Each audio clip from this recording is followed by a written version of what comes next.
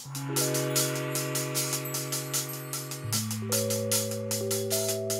were inspired by Francesca Di Matteo, a friend who's a sculptor, and she imbues decorative with power and strength. And I look at her sculptures, and for me, it's a comment on what it means to be feminine and a woman. And she takes these traditional aspects of things that people would associate, whether it's basket weaving or wedding beads, and she clashes it and puts it on these giant structures. And look how powerful they are. It's really been amazing to work with her. I think that there's so many definitions of feminine now, and I think people have to own it in their own way.